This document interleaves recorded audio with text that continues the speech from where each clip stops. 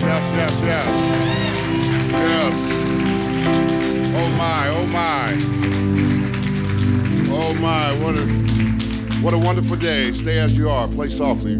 Stay as you are. What a wonderful day. Even when you don't think God is working, he's working. He's working it out behind the scenes because he's God. See, he's not like us. His promises are real. What he promised to us comes to pass. But do we make our commitment to him to stay? See, that's the key for us because we're earthly people. He's in the kingdom. He sees everything. He knows all because he's God. We're here. We have to make the commitment to him to do his will, to do his work. The church is removing themselves because people are more consumed with worldly things, the news, success, things. God's calling his people back. God's calling men back to the church. 2 Chronicles 7:14, if my people who are called by my name will humble themselves and pray and seek after him and turn from their wicked ways, then I will hear from heaven, I will heal their land. See, he's the healer of all things. Even when you don't see him working, he's working it out. He's already worked it out. See, it's a matter of, do I commit to him? Do I surrender? And do I say yes? And do I say, I will do your will? Some of you today need to come back home. Some of you need to taste and see that the Lord is good. This is not Burger King. You can have it your way. He's God. He's God Almighty. Amen. Jesus hung on the cross at Calvary, shedded his blood for sinners like us, that we may have life and may have it more abundantly. If something great comes from Jesus when you enter in with Jesus. He's not like us. Jesus is a man with no sin in him. He's sinless. He's all power. And when you decide to surrender your life to him, he's going to do something great. Some of you today need to hear this message that God has for you. Let us pray. Father, we love you, we honor you, we praise you. First of all, we rebuke the devourer right now in the name of Jesus. Father, we thank you for your grace, we thank you for your mercy, we thank you for your love, we thank you for the church, we thank you for the body of Christ, Father. Let this not just be another day where some just show up because they thought they were coming to hear a baseball story. There's no baseball story, there's a rescued, redeemed, and restored story. They need to understand that you are Lord. They need to understand that there is nobody like you. Only you can do a transformation in a man's, woman's life. Man can't do it himself. Father, we thank you for this opportunity. Father, we send this petition up to you right now. Father, we ask that you will seal it right now in the name of Jesus. And the church says, amen. You may be seated. Amen. Thank you to the worship team. Give the worship team a hand. Oh my, oh my. Thank you guys. Thank you guys so much. It's very powerful when you have a worship team that leads you right into the presence of the Lord. And I'm just like ready to take off, you know, because, you know, the presence of the Lord is where we all need to be, not just on Sunday, but every day. Worship should be every day for all of us. Not just one day, Sunday, we come to church and then we worship God and thank God and for Sunday, and then the rest of the week, we don't even pick up our Bible. We don't even know what we're talking about. You know, and that's where we have come in a society. We don't really understand who Jesus is because we're not reading our Bible and we're not committed to his perfect plan that he has for our life. Because he has a perfect plan. You know, it's not us that qualify ourselves. God calls the unqualified, and he qualifies to call himself. See, because I wasn't always like this. See, I was a liar, cheater, womanizer. I was an alcoholic. I was a drug addict. I was a sinner. I was privileged my whole life, lived behind community gates, but I was saved by grace. By grace. The only thing that can save a man is God's grace. You can't save yourself. No program can save you. Only Jesus can save you. Only Jesus. Jesus is the only one that will be able to rescue you, redeem you, and restore you. Pastor Chris, thank you for having me here as a guest. I appreciate it. It's so good to see you and be with your church, and you have a wonderful church, and this community, you need to understand this is the place you need to be. Is don't just show up because Darryl Strawberry here. You know, Jesus is here every Sunday. I don't know what you've been looking for, but did you hear the worship? Jesus is here every Sunday. You need to be here. You need to be here and find out who you are in Christ and what God's called you to do for his kingdom. Because see, we're seeking after all these wrong kingdoms instead of the kingdom of God. Thank you, Joe, my brother, for inviting me to your wonderful church and seeing your wonderful family again. You know, I love you guys. Yeah. And it's what the body of Christ is about, people loving people. You know, we've gotten away from that. You know, our society is consumed with confusion and everybody's fighting and bicker over all this foolishness down here when we need to be entering into the kingdom of God and staying on course with God and not all these earthly things. You know, 2 Chronicle, the Israelites, they could have been in the promised land. After 400 years of slavery, they could have been in the promised land in 11 days. They complained so much, God let them stay in the wilderness for another 40 years. I do know one thing about God. God will leave you right where you're at if you won't obey him. I'm a living witness because I was that person. Rich, famous, home runs, trophies, and everything. But I was broken, empty. My father was an alcoholic, beat me, said I never mounted none. Came home for the last time when I was 14, pulled out a shotgun, said he was going to kill the whole family. See, I was already scarred before I ever put the uniform on. Most people don't know what happened to people, and they don't realize. We just think, well, why shouldn't he be well? Because he's making money. Money does not make you well. Fame does not make you well. It just makes that people notice you even more. God spoke to me when Kobe Bryant died. God said that could be anybody. Kobe went to Mass that Sunday morning, got on the helicopter, he never came back home. That could be any one of us. What are you doing? God said you could be on a flight. Told me, because I fly all the time, 250 times traveling, ministering, preaching the gospel. He said that could be you. But I do know one thing, your heart is right with me. Do you have your heart right? Because tragedy can happen, death's going to happen. But is your heart right with God? Is a man in his rightful place doing what God called him to do? I never know what message I'm going to preach because I'm not going to preach it because the Holy Spirit always gives it to me sometime when I'm just in worship. I always prepare, but he always gives me something different. So I know it's not me. So I don't have to worry about it and depend on preaching because I'm not the one to preach. The great one's going to preach through me. And he's supernatural. He's the Holy Spirit. It's the Father, the Son, and the Holy Ghost. The Trinity. They are one. We have gotten away from teaching our young people the gospel, the good news. See, the Bible talks about it. The Bible says, my people perish because of lack of knowledge.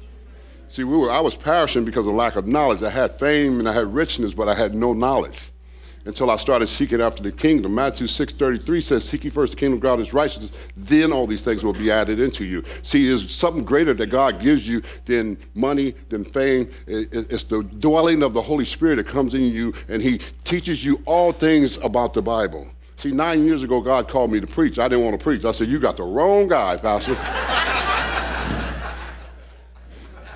I had a restaurant business, and my wife had been praying, God, knock him off his throne. She prayed just like my mother. God, knock him off his throne.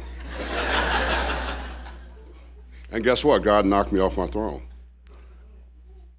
And some of you that are here today, you should be glad that God brought you here, because some of us shouldn't be here. There's things in our lives that we think we're getting away with, but we don't get away with it. God sees it all. Aren't we glad he just don't judge us on it right now? I'm glad he didn't judge me when I was living in sin. I'm still a sinner, I just don't practice anymore. Glory to God, that's what it is. You just don't practice anymore. Now, because you've been redeemed, you understand, and you wonder, how can people live like that, and how can they say they live so holy and righteous? Well, because we've gotten into a relationship with Jesus himself. See, when you give Jesus your heart and get into the relationship with Jesus, you don't need anything else. You're missing it. You don't need anything else. When you get to a relationship with Jesus, and Jesus is Lord over your life, you need nothing. You have everything that's been missing. See, the emptiness on the inside of all of us that we try to fill with so many things, drugs, sex, money, stuff, more this, more that. We try to fill this empty void on the inside. King Solomon was the one who had everything, but at the end of the day, he said it all is meaningless. He's seeing life under the sun, King Solomon, the son of David. And he's telling us in the book of Ecclesiastes that it all means nothing. There's an emptiness and an empty void on the inside of man that only God can fill. Nobody else can fill it but God himself. We could try with everything else, and we try to fill it with everything else, but it never works. It will never work. So church, I'm here today to tell you, when you're facing storms in life, guess what? How is this part of life? Yeah, when we face the storms, because when things happen, this is the title today, when things happen. Johnny was asking me what I'm preaching today. I don't know. Holy Spirit. I said the Holy Spirit will tell me once I get in worship. But I'm preaching about when things happen to all of us, because they will. And it's the reality of how do we deal with it when things happen. Who do we turn to? Who do we trust? Who do we look for when things happen? Because they come and storms are coming. Either you're in a storm or a storm on the way, or you're coming out of a storm. It's the reality of this life that we live. And it never stops. The storms never stop. They just come and they go, but what do we do? I love this text. When things happen, the title. When facing storms in our life, what do? Who do you trust? Proverbs 3, 5, and 6 says, trust in the Lord with all your heart. Lean not on your own understanding. In all your ways acknowledge him, and he shall direct your paths. But you see, most people, the problem with us as Christians, Pastor, folks don't even know scriptures. See, y'all don't realize there's power in the scriptures. That's where the power lies in the scriptures. It doesn't lie in a man's mouth, a man's education, how well he sounds. I'm not educated, I'm not qualified to preach, but the Holy Spirit is. Because see, he's supernatural. He's supernatural to teach me all things in remembrance, like Jesus said he would. He's supernatural. He teaches me scriptures, and he put them down in my belly. And he leaves them down there because I asked him to. I asked him to teach me scriptures and retain them and tell me what they mean. See, so many of us don't even have a book. We don't even pick up the book. But I want the revelation, but I won't pick up the book. The revelation is in the book. It's always been here. 2,000 years ago when Jesus was walking the earth and preaching, he's the same God today that he was back then. Different group of people, different set of people. See, they didn't have homes and cars and all the stuff we have. Luxury places to go and food to eat. They didn't live in mansions. Not the believers. They was always being persecuted by the Sadducees and the Pharisees. Just like we are today as Christians, persecuted by the world. But that's okay, I'm glad. See, because they were talking about me when I was a heathen, now they're talking about me because I love Jesus.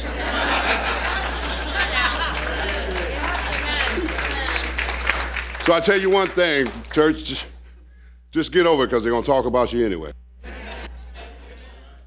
But that's the real reality. But one thing I do know is walking with Jesus, I don't have to look back. You know, most people come and think I'm, this baseball player. I'm no longer him. He's dead. I've been transformed by God himself. Romans 12:2, and do not be conformed to this world, but be transformed by the renewing of your mind. The renewing of your mind. This is what renewed my mind. This book right here. And guess what? It's free. We want everything else to make us feel well and fix us, make me this and make me that. And this book here has been putting people back together forever. And that's what you're looking at here. I'm not living in the past, even when the storms come. What do? Proverbs 3:5-6 says, trust in the Lord with all your heart. Didn't say trust in your job, your bank account. It says trust in the Lord with all your heart. Not some of it, all of it. See, we got to get there. I can't get there trusting the Lord with all my heart if I'm still holding on to the past, Pastor. Just what you talked about. Some people coming in here with past stuff, past hurt, and never letting go of them, and still got the past holding them back. 2 Corinthians 5:17. Therefore, if anyone's in Christ, he's a new creation. Old things have passed away. Behold, all things have become new. See, you can never get to the new if you don't get rid of the past. See, if I was holding on to the baseball trophies and I'm Darryl Strawberry, 8-time All-Star, 4-time World Series, I could never get to what God had in front for me. You could never get there if you don't get over the old. See, God's got something new every day for us that participate in his plan and not our plan. See, God looking for people that are willing to participate in his plan. Because, see, most of us sitting here, we're consumed of talking about earthly stuff, and he's telling us to seek after my kingdom. My kingdom is great. There's something great comes out of my kingdom. When you look at Solomon, he was great, and he had, writing the book of Proverbs, wisdom and knowledge, great revelation that he gave. But he didn't stay the course, and he went on his own course. The first three chapters in Ecclesiastes, Solomon says, I, 46 times, instead of saying God. I built this, I did this, I saw this, I. That's what we do. I, instead of saying God. Your will, not mine. Your way, not my way. May I be a servant to you. May I build your kingdom. May I build your church. See, we want to build everything else, but we don't want to build the church. Oh, we got it so wrong down here. We got it so wrong. God's calling us to build the church. Men, God's calling you back. Where are you? You're consumed with all these earthly things. He's calling you back so he can give you the revelation, so he can download his information inside of you, so you can be able to do the great kingdom work and win souls. See, we're in an epidemic today because we separate. Lawlessness brings about brokenness. We're in an epidemic today with all our kids using drugs and opiates and dying and killing themselves because the enemy's having a field day. He's laughing at the people down here. And God said, where are my men? Where are my soldiers for the kingdom? Oh, we too busy watching the football game on Sunday instead of being in church. I can tell you what's going to happen. Somebody's going to win, somebody's going to lose.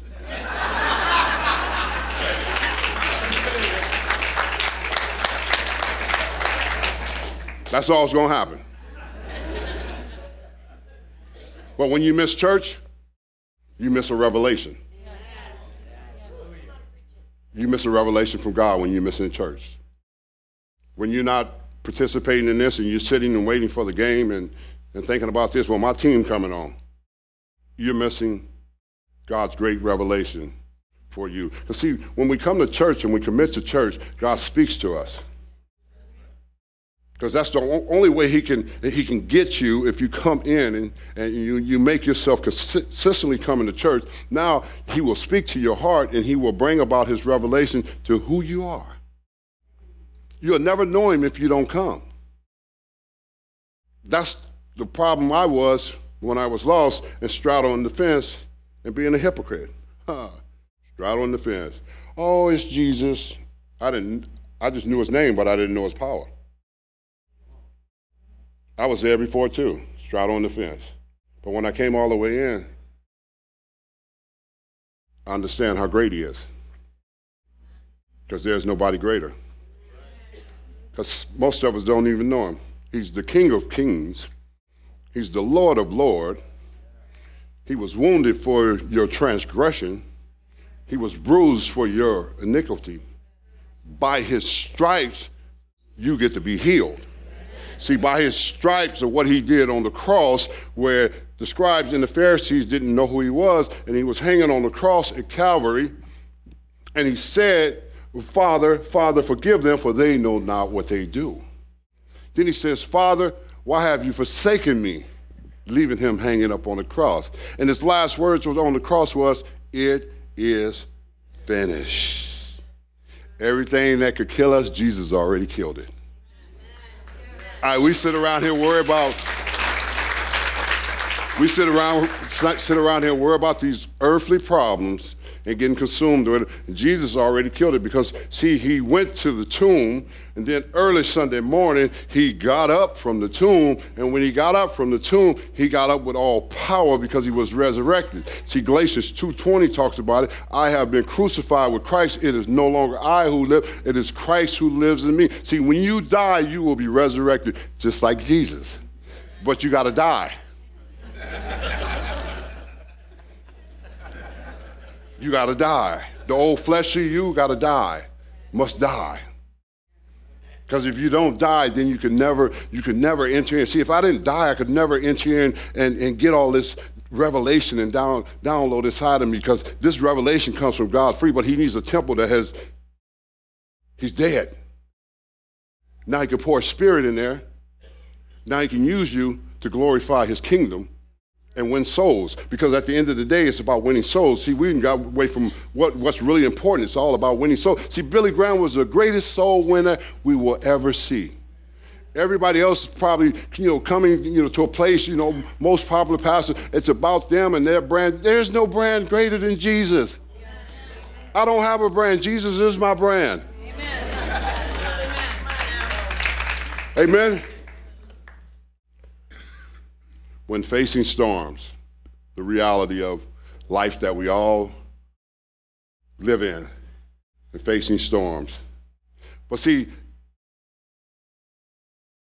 if we sit here, if I would have sat here and played a victim because of what happened to me, ended up in addiction, shooting dope, smoking crack, ended up with a T-17169 Florida State Prison for addiction, ended up $3 million in debt, and didn't have a driver's license when God called me.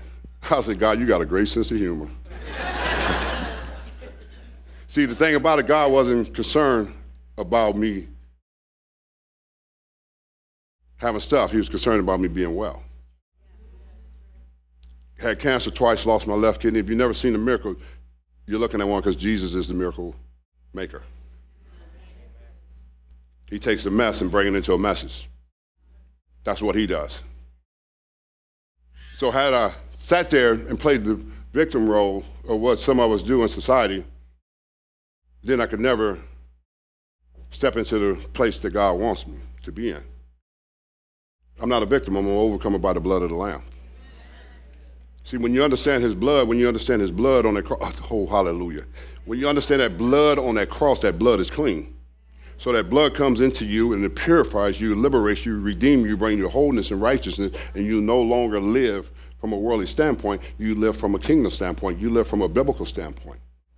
See, no man can do that. Only the blood of Jesus can do that to you. See, we've been searching for all these other things to fix me, make me well. It hadn't made you well. You can go to whatever course you want to go to. It's not until you fall at the altar and fall on your face to God and tell God, I'm sorry. Forgive me. I'm a sinner and I need a Savior. He's the Savior. He's the only one that can save you. He's the only one that can restore you back to wholeness in your rightful place with him. No man, no other anything else can do it but God himself. And you know what I love about him? Is he's such a merciful God. But I need to trust him with all my heart. Then in the second part of that text, I need to lean not on your own understanding. So many of us lean on our own understanding. Oh, I got this. I used to tell my wife, I got this. She's like, okay. Okay, keep wearing the uniform, Darryl Strawberry. She said, when you gonna take the uniform off? When you gonna take the baseball uniform off and not be Darryl Strawberry anymore and be the man of God he's called you to be? When you gonna saturate yourself and lock yourself up in the room with God and cry to God and tell God to help you? Because you can't help yourself. So that's what I did. I locked myself in the room and I cried to God and said, God, please help me. I need you. And you know what God says to me one day? I took the Bible out and I put it on the bed. He said, don't open that Bible. He said, I've been waiting for you. Some of you today, he's been waiting for you. What are you doing? When are you going to make a decision? Life is short. It could be over like that. And you hadn't made that decision. And you still living in the old kind of way. I remember me and Tracy, when we were together, when we first got together, boyfriend and girlfriend, she woke up one morning and looked at me. She said, I'm not doing this no more. I said, what you mean? She said, I'm not living like this no more. I said, okay, we're boyfriend and girlfriend shacking up. She said, I ain't having sex with you no more. I said, what?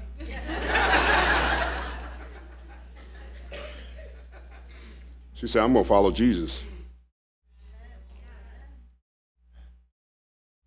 Go look at our webpage today, findingyourway.com, and see her. She's very powerful.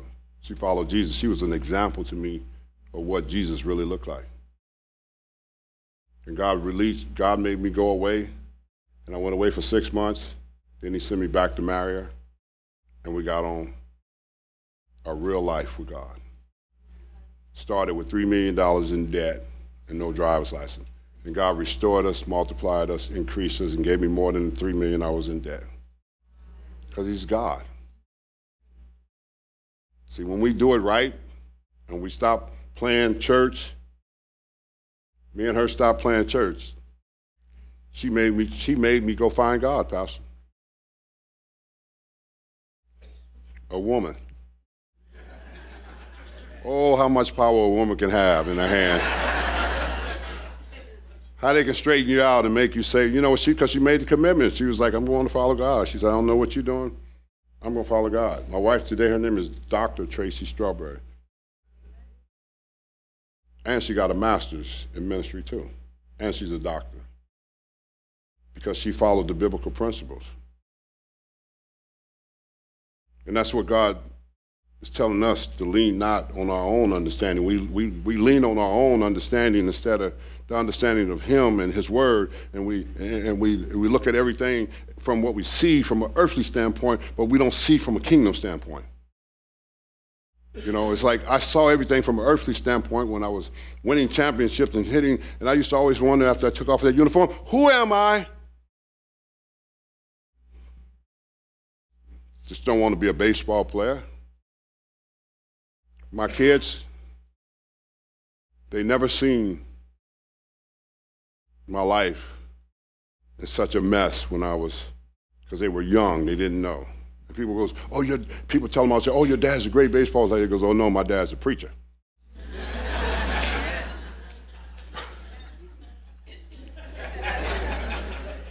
That's God himself. Here it is, I'm leaving a different legacy for my kids. As a man, the legacy I'm leaving for my kids, that Jesus is Lord. Because you know what happened? My mother left a legacy to me that Jesus was Lord. Not me, not the trophies, not the fame, that Jesus was Lord. My mother was dying, and I was a heathen, and she was praying for all of us. When she was dying, we found a journal under her bed, and she was like praying, Lord, save my kids. Do whatever you have to do with them. I don't care. Knock them off the throne, pray. And she kept praying. So, Mama, some of you mamas praying, keep praying. Keep praying. My mother didn't get to see me in the natural, but she's watching me in the supernatural. She's laughing. She's laughing because she told me one day, she said, boy, I prayed for her. She said, you can pray. She said, God just spoke to me. God said he's going to get it out of you. Mama don't lie.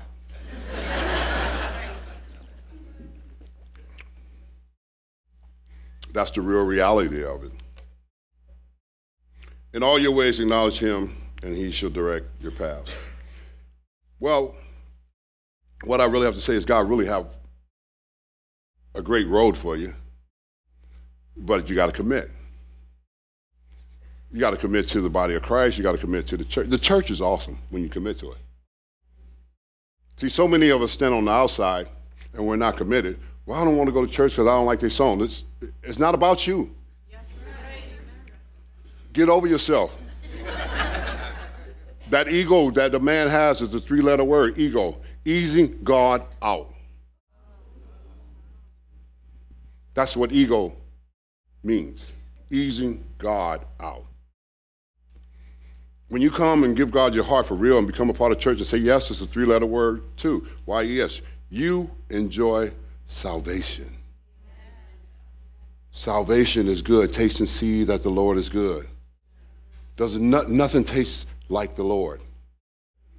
Salvation is free. It's those that enter in, those that give themselves away, those that die to their flesh and let their flesh die.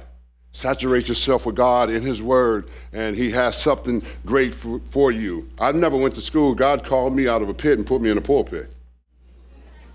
You can't tell me God's not a bad dude. He found me in the pit, Pastor, the pit of life, and he pulled me out of the pit while everybody else is laughing. He said, oh, I like you. I'm going to use you. I'm going to clean you up, and I'm going to use you for my glory. See, when we understand the Bible clearly and get to the revelation of the Bible, and we understand that everybody in here that he called, they all had issues. Moses, he called him to lead the Israelites out of bondage, 400 years of slavery. Moses had a speech impediment and killed the Egyptian. God used him mightily because of Moses' meekness. Peter denied Christ 3 times. He had them crucify him upside down because he was so ashamed. He denied Christ 3 times. Jonah, God told him to go to Nineveh to preach the gospel. He jumps on a boat to go the other way. God throws him in the belly of a fish for 3 days and 3 nights. God always got a plan.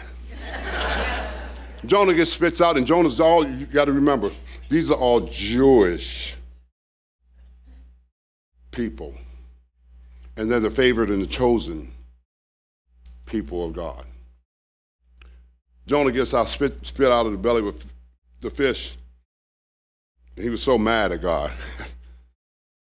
You know, why would you say them in that city? Acting like a bunch of pagans, Gentiles, us. And God made it clear to Jonah, from this day forward, my grace is for all. Not just you, Jonah, but for all. But for all who want it, my grace is for you. So when do we decide we want the grace? When do we accept it? I think about Saul on his way to Damascus. And, you know, Saul was a bad dude, well-educated dude, but bad. Persecuting, killing Christians. God knocks him off a horse and blinds him for 3 days and 3 nights. Saul wasn't a hero at that time. A man by the name of Ananias was the hero that God gave the vision to go see Saul, to lay hands on Saul, so Saul would get his sight. Then he would become the Apostle Paul. And he goes on to write 13 epistles, which is letters. This God I'm talking about, he's amazing. He meets us right where we're at, but it's the commitment that a man has to make from his heart. Don't overanalyze it and think you got it all together, figured out, because you don't. Because he has it all figured out, because guess what? He created you. He knows every mistake you're going to make and every trial and tribulation that's going to be a part of you. He created you. Some of you getting too old. playing around. There's a birth date and there's a death date. Some of you getting too old to be still stuck. When are you going to surrender for real? When are you going to stop playing God yourself? When are you going to build the kingdom? You live in this community, it's your church. When are you going to start giving helping hands saying, you know what, Lord, we need to build a church and we need to build it bigger to reach more people in this community? When? What are you doing? Sitting around twirling your fingers. God saying, what about you? What are you waiting for? When are you going to commit? You looking at your wife? Because she's going to church all the time. When are you going to commit?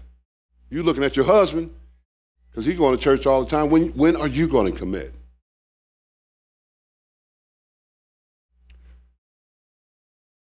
When is the church and the people and the community going to rise up and realize the power is in the church? It's not in the political people. It's in the church. It's when the church step up and we become the church. Now we win the whole community because we are the church.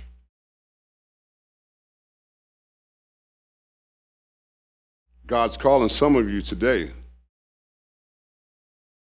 to make a new commitment. He's calling some of you to come back home. He's calling some of you that never heard the gospel. Yeah, you thought, man, Darryl Strawberry, baseball player. Yeah, but I'm a gospel preacher now.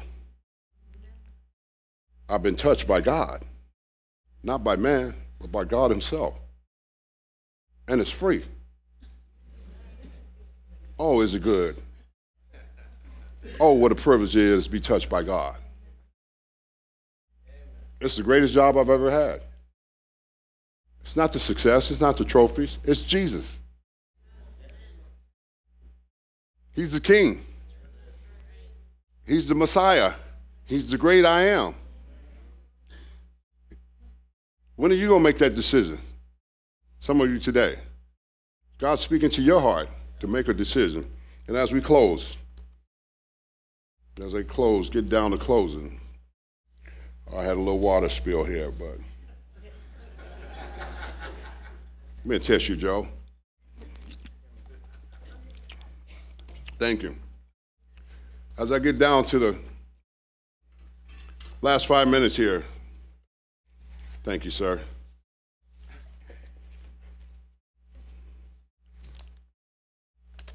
As I wind this down, I love God. I love his people. Pastor, I love you. You're a brother in Christ. You're strong. God's called you for this community, this church, you and your family. Your wife is beautiful. I met her today, and she's just full of joy of the Lord. I love people that's like that, because that's me. And that should be all of us. When are some of us going to really make that commitment that that's going to be me? I'm going to be a lover of Christ who follows the biblical principles, who loves people and helps people from a different perspective. Not from an earthly perspective, saying, look at me, what I have. Jesus got the whole kingdom. We got all this junk down here. He's got a whole kingdom with mansions and everything else that's lacking and missing in us. Revelation of the word. But you're going to be tested when you make a commitment. Oh, you're going to be tested. See, I didn't get like this overnight. See, when God called me,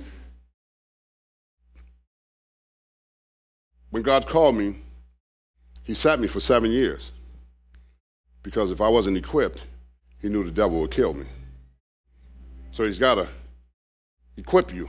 You got to go through discipleship so you can know that you know that you know that you know Because the devil is no joke. Jesus said it in John 10:10, the thief does not come except to steal, kill, and destroy. I have come that they may have life and may have it more abundantly. He's telling you that the enemy is coming to steal, kill, and destroy, keep you separated from God. But the abundant life he's talking about giving you, he's talking about giving you peace, joy, wisdom, knowledge. He's far greater than anything that you can ever imagine. Far greater than anything that you can ever imagine. See, the book of John is about believing. Glory to God. The book of John is about believing. Jesus was doing the miracles back then, he's doing them today. The feeding of the 5,000, raising Lazarus from the dead. But John 3, he told Nicodemus, unless one, Nicodemus was a Pharisee teacher, leader, he told him, unless one enter the kingdom of heaven, he cannot be born again. See, we all been born of a natural birth from our parents, that God's seed. But he's talking about the second birth, which is supernatural. This is spiritual birth, born of the Spirit. Revelation of the Spirit of God. John 4, there's no secrets to God. Some of us think, well, you know, God don't know anything about me. He knows everything. Sees everything. Sees whatever chat line, computer, or whatever in your thoughts and you're going through, he sees it all. Because he's God. John 4, the woman at the well, this woman at the well, the Samaritan woman at the well, he told her, she was there, and he told her about her 5 husbands and said the one you're living with now is not your husband. And he said, by the way, you keep drinking from that water, you're going to always be thirsty. But he said, if you drink this living water, who I am, you'll never, never thirst again. Ever since I've been drinking this living water, I have never been thirsty again. There's something great about living water. There's something great about living water. There's something great about the living water, the Word of God. It's living water. You'll never thirst again.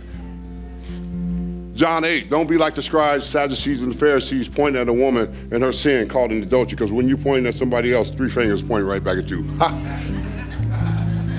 I love that when God told me that. Look, you pointing at somebody else, look at them. Oh, but 3 pointing right back. Oh. And that's what they wanted to stone the woman because of the law of Moses. And Jesus was kind of hanging out, writing down in the sand, and raised up. He said, he who without sin cast the first stone. From the oldest to the youngest dropped the stones because they all had fallen short and had sinned. Then he went back down and goes up to the woman and says, woman, where are your accusers? Has anyone accused you? She said, no. He said, neither do I. Go and sin no more. Jesus is a bad dude. He rocks. He doesn't condemn you. He doesn't judge you. Because if he judged us, we all would be dead. He knows that we're going to all fall short. It didn't say some will fall short. The Bible said we all will fall short. For the wages of sin, Romans 6:23, for the wages of sin is death. But the gift of God is eternal life through Christ Jesus our Lord. John 5 is the last one. John 5 is about a bunch of lame people at a pool called Bethesda. I remember going to Israel and spending 16 days there, and I went by this pool of Bethesda. And there was a bunch of lame people there, and the angels would stir up the pool, and the first one to get in today, lame people like us, sick, crippled, whatever it may be, illness. And the angel would stir up the pool, the first one would get in there, would be made well immediately. But this one particular man sat there. He sat there for 38 years. How long have you been sitting? He sat there for 38 years in a condition. He was paralyzed. Guess what? Jesus didn't ask the man about his condition because guess what? Jesus already knew the man's condition. He asked the man one thing. He said, do you want to be made well? And the man said, sir, every time I try to get in, stop the excuses. And the man finally said, yes. You know what he told that man? Pick up your bed and walk. Today, God's calling somebody to pick up their bed and walk. God wants to make you well. That's you today, right where you're at. Everybody with their eyes closed. Some of you need to make a commitment today, and it's not about people and thinking. Some of you need to make a commitment in your heart to God today. If that's you, right where you're at, just stand up. I want to pray for you. Don't worry about what anybody else thinks. That's you. You know you need to make a commitment to God. There you go. Make a commitment to him. He's a good God. He's a good God. He's a good God. He's a righteous God. Make your commitment. There you go. Make your commitment to him. God, I'm gonna do it. I'm gonna make a commitment to you.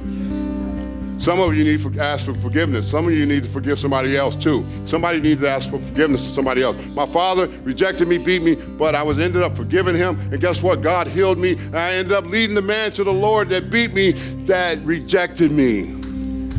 See, because the forgiveness was not for him, it was for me. There's some more in you here. There's some men in here that's struggling. You're not in your rightful place. Stand up. God wants to touch your heart. Let him touch your heart. Amen, brother. That's it. Let him touch your heart. Let God touch your heart, man. Man can't fix you. Stuff can't fix you. Only God can do it himself. There you go. Let him touch your heart. He's a righteous, forgiving, loving God. Look what he has done to my life. He has transformed my life and touched me and brought me to wholeness and righteousness because I made a commitment. Some of you need to repent for something. Right where you at, stand up. Repent. God will forgive you right now. Don't miss the moment. There you go. He'll forgive you right now. Repent. Just repent. That's all it is. It's no big thing. Repent. He's a forgiving God. That's all it is. He forgives you right now. Let it be. He's not holding you accountable. He's not mad at you. Just let it go. That's all he says. Bring it to me and let it go. I will forgive you.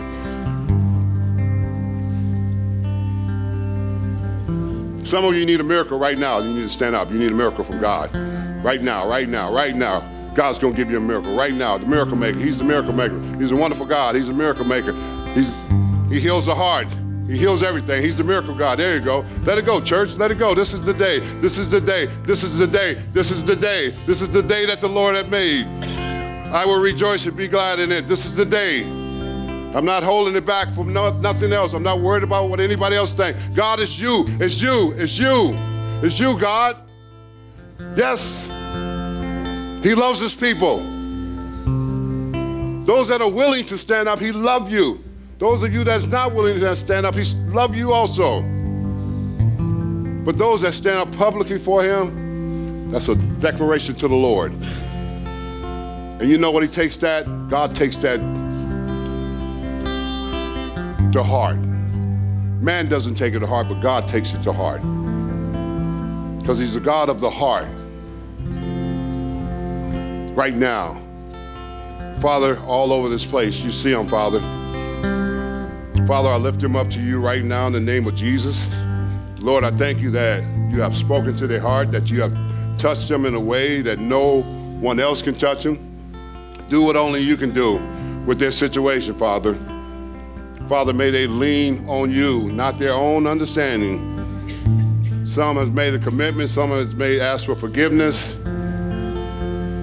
Some need to know that you're Savior and that you're Lord. And as they continue to stay, I ask Pastor to come up right now so he can minister to the hearts of his people.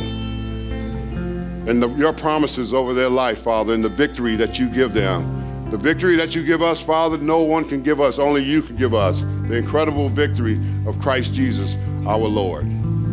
Lord, bless your people. Keep them, protect them. A new day for them, a new season. In Jesus' name, Pastor Chris. Thank you, Darryl. Okay. Praise the Lord. Praise the Lord. Praise the Lord. Praise the Lord. Come on, let's praise the Lord. Let's praise the Lord. God's worthy, amen. God's worthy. Would you all stand with me? Let's all stand. Let's all stand. Let's all stand and give God praise because he's worthy. He's worthy. He's worthy. Those of you who stood today said, I need repentance. Guess what? You got it. Those of you who stood today and said, I need a miracle today. Guess what? That didn't fall on deaf ears. That fell on the waymaker today. He'll make a way in your desert. God's doing a great thing in some of your lives. I want to tell you, man, if you don't have a church, get into a good Bible preaching church. I happen to know of one.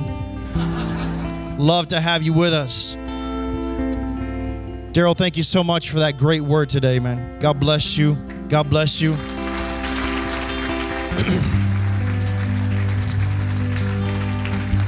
I'm gonna close us out in prayer in just a second, but I have a little bit of housekeeping I need you to help me with. There's a lot of us here. The parking lot is very, very full, and we got another service coming in. So I'm gonna ask that we're gonna pray, and some of you want pictures and autographs, and we certainly understand that. Darryl's going to be over here. He's over to my left, and if you want to do that, there's Joe and Big Joe and Pastor Kyle over there. They're going to kind of help with all of that, and so please just work with us and to keep that orderly. And but otherwise, we're going to dismiss you just to go right out through the main exit and entrance here. God is so good. Amen. Listen, this is the start. The yes is the start, but God has got a life. Darryl Strawberry is a man transformed. He is a man that the enemy tried to claw to hell, and God reached in the midst of his hell and pulled him out and put him on another platform so that he could use what the enemy intended for evil. God has turned around for the good. Amen.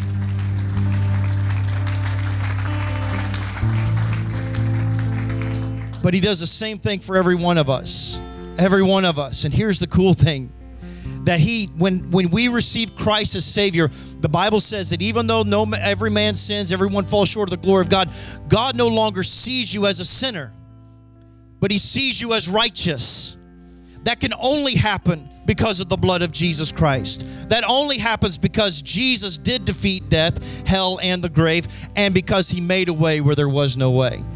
So that yes today, it means something. And when you leave these doors today, every pain, every heartache, every worry, every stress, you don't need to take that with you. You leave here with the joy of the Lord and a peace that passes your understanding and a hope that is secure. Amen? Amen.